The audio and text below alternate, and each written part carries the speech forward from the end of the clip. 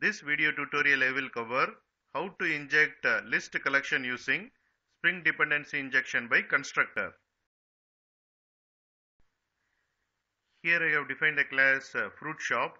It has two properties, shop name and list of available fruits. And it has fruit shop constructor which accept shop name and list of available fruits. And it has display fruit shop info method which display the fruit shop name and list of available fruits. This is a Spring configuration file. Here we have mentioned fruit shop object should be created by Spring container using constructor dependency injection. Constructor argument which invokes constructor. Type attributes specify string and list.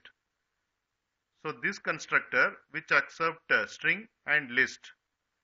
So this constructor will be invoked by Spring container and shop name will be set as fruit mart and list of available fruits will be set as apple, pineapple and orange. This list element is used to define list. What object to instantiate, what object to configure and how to configure. This information will be there in Spring configuration file. Here we have specified fruit shop object should be created by Spring container using constructor dependency injection and fruit shop name should be set as fruit mart and list of available fruit should be set as apple, pineapple and orange.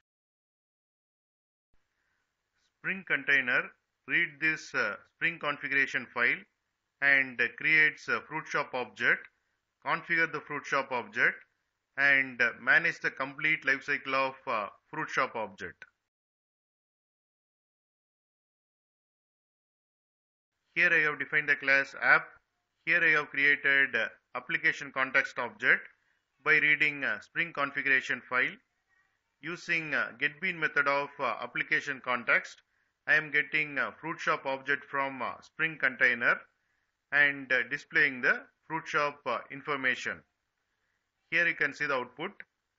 This constructor has been called by Spring container and fruit shop name is set as fruit mart and list of available fruits is set as apple, pineapple and orange.